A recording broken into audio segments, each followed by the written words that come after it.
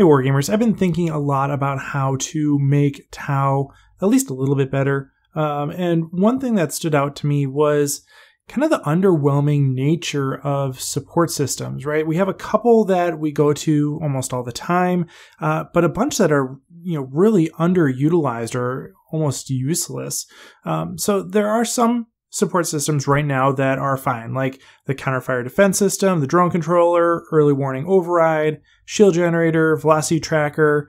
Those are all fine, right? They're not necessarily great, but they all have a clear role. They still have some utility, if not consistent value. They can at least have situational value, and they work. They're fine. But I think there's room here. I think there's room for more diversity of support systems. I think we could bring in not only some additional flavor, but also some cool tactical options that make the commander, you, me, us, make choices about what we really want battlesuits to do. One of the things about battlesuits, of course, is that they are customizable.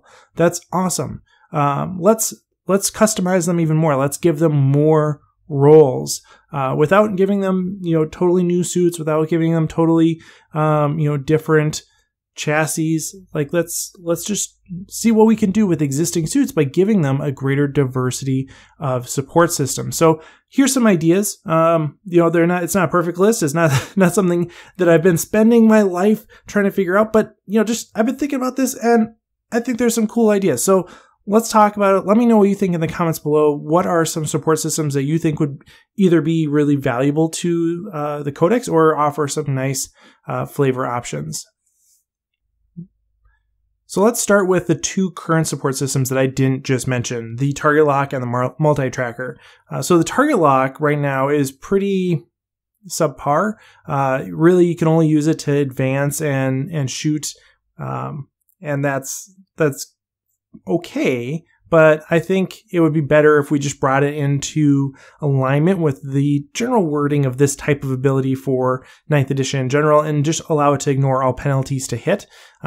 That does the same thing. It gives it a little bit more value here in terms of ignoring the buffs that other units give themselves, right? So like flyers, right? You ignore the -1 to hit. This would make it somewhat redundant with the velocity tracker, but not necessarily, right? You could have a target lock and a velocity tracker on something that could take multiple support systems and have it be super specialized for anti-flyers, and that would be cool, right? That'd be a fluffy, like anti-air suit to take. And I think that'd be interesting.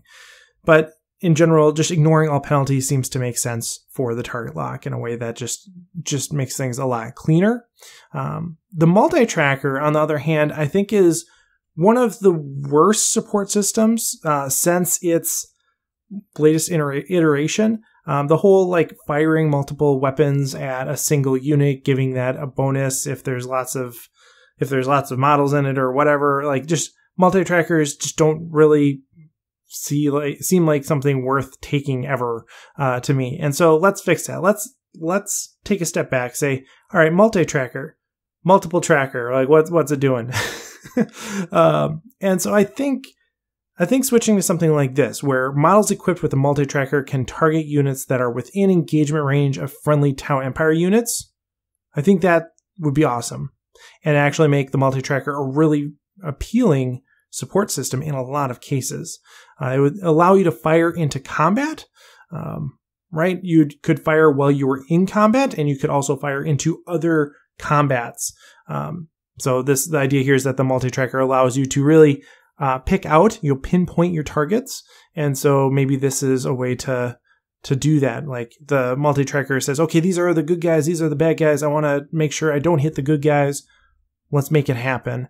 And this does two things, right? One, it actually gives multi-tracker some value, but it also is a huge boon to Tau in close combat. We've talked repeatedly about how Tau needs some presence in close combat as a means to staying on the board. And having a multi-tracker allow you to fire into combat seems like a reasonable way of doing that in part, right? It doesn't allow you to actually fight in combat, but allows you to shoot in combat in the way, you know, kind of like a vehicle would or a monster would. And, you know, maybe this is at -1, maybe it's not, but whatever.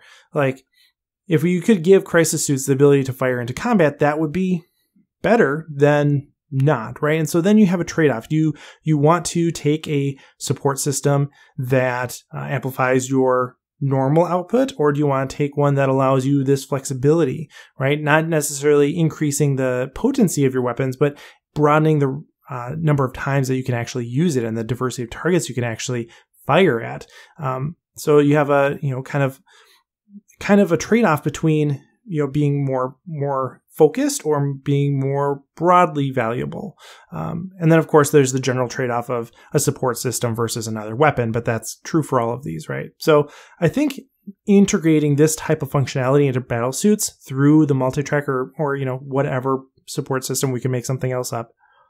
Something like this, I think, would go a really long way to helping the faction as a whole when the next codex comes out. All right, so what about totally new ideas, totally original support systems?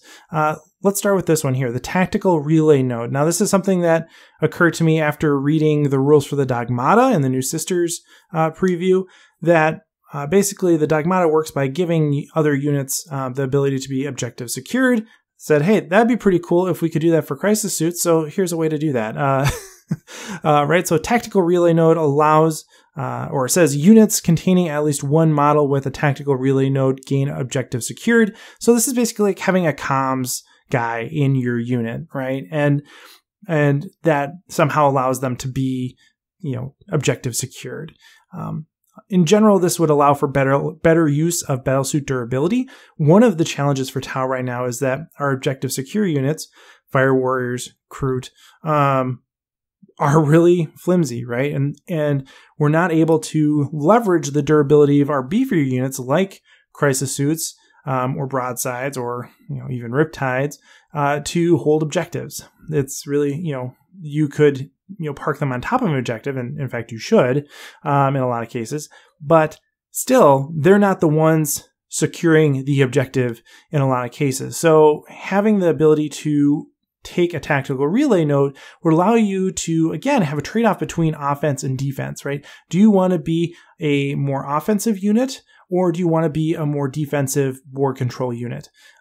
And again, that type of trade-off where you have to make a choice, there's no one, you know, uniformly correct decision, I think are good game design elements, and also a, you know, relatively accessible way to make these more balanced, right? If there's a support system here that just is like, oh, well, you'd always take that, or you know, this is clearly way better than any weapon or anything like that, then that's not necessarily that great. But things where you have a trade-off, a pretty even trade-off, I think are good, and this type of setup could be considered something in that range, you know, of course, depending on points or whatever. So I would like to see something like this.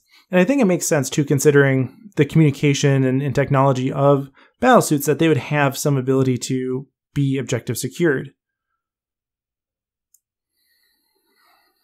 Another new, I'm doing air quotes here, you can't see me, but I have air quotes around that new. Another new support system here would be photon casters. You know, we have photon casters on hazard suits, so they're not new in that regard, but just bringing photon casters over to the mainline support systems, I think would be really cool. It would be a nice counterpoint to the counterfire defense system, right? Like, counterfire defense system makes you better at shooting while being charged, but photon casters make you less likely to actually be successfully charged. And so, yeah, you could stack those to be really anti-charge, but then you're like giving up all these other sweet benefits. So, you know, is that necessarily a problem? I don't know. But just like multiple ways of doing the same thing, like being less chargeable, either by being more shooty or by being harder to actually reach, I think would be a nice pairing. It's essentially a built-in grav inhibitor drone for units that otherwise, you know, wouldn't have access to a grav inhibitor drone.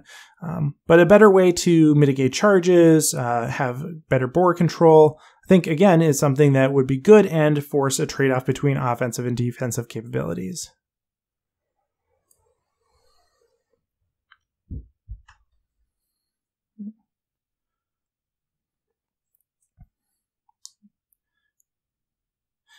And then when I was thinking about all of these different support systems, I realized, this might be a really good opportunity to bring in a little bit more of these other casts, right? We have ethereals, we have fire warriors, we have the air cast to some extent on the tabletop. But what if we really made the Tau army feel a little bit more like a part of the greater good by bringing in one support system for each of the other casts that does something cool and something reflective of what those other casts do for Tau society as a whole.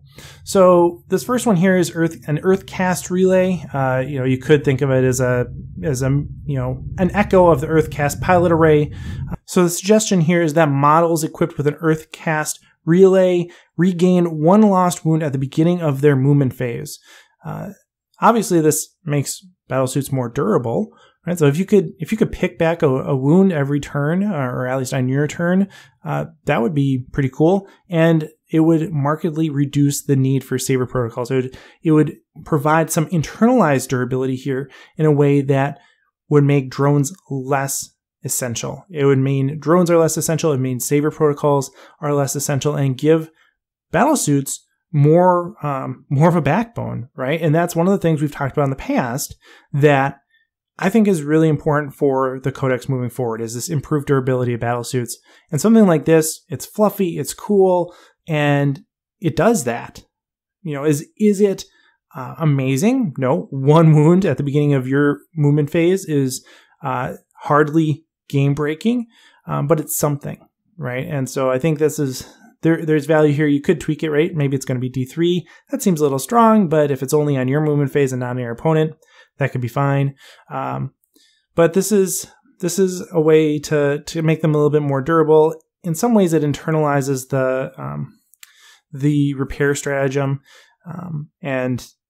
but in a way that, again, forces this trade-off, right? Do you want to take the support system, or do you want to take things that are going to make you more offensive? I like that. I think that there's value there. And now that technical drones aren't a thing anymore, why not do this, right? And then the watercast, the diplomats of the Empire. So the watercast uplink, I suggest, allows Kroot and Vespid units within 6 inches of a model with a watercast uplink to add 1 to their leadership and gain objective secured. If the unit already had objective secured, each model in that unit counts as 1 additional model for determining objective control. So this has some parallels with the tactical relay in the way that it confers or improves objective secured, but the tactical relay is just for that unit. The watercast uplink is for other units, particularly the auxiliaries, Vespid and Kroot. So this means that there's more value in those units and offers some interesting gameplay in the way that Kroot can be more impactful as objective secured units. And Vespid actually gain that functionality altogether in a way that you could have some crisis suits on the back line and have a Vespid unit drop in on top of them, and boom, now you have objective secured in the back line. And then finally, the aircast, the pilots of the Empire. How would we integrate them better into the army? Of course, we already have things like the Sun Shark and the Razor Shark, where those are piloted by aircast, but is there a way to make those units a little bit better? Is there a way that we can have them feel like a part of the greater whole a little bit more? Yeah, why not? So, what if the aircast transponder allowed aircraft to reroll hits against targets that are visible to a model with an aircast transponder? Right, this allows you to essentially call in an airstrike to have your battlesuits be able to communicate with their partnering aircraft and provide those aircraft with some information, right, in a way that makes those aircraft more valuable, right? So why not, take a bunch of Remora, a bunch of Sun Shark, a bunch of Razor Shark, and then have a aircast transponder or 2 on the board at the beginning of the game? I think this would be a cool way to kind of just make those aircraft more interesting, especially because they don't have a ton of use right now. You give up so much for an aircraft. Maybe we should give a little back to those aircraft in the way of a transponder by just having a heart-to-heart talk about where the enemy is and how to fire your missiles at them. Like, yeah, we could do that, right? And again, this is a trade-off with your output on the battlesuit and a trade-off with and the output of some other unit, right? So this means that the battlesuit itself has to basically say, do I want to be better or do I want to help my friends be better? And I think that fits with Empire, right? Like that's kind of for the greater good, right? And so this type of trade-off does force a decision. You have to, try to choose. Are you getting enough from the transponder to justify its cost?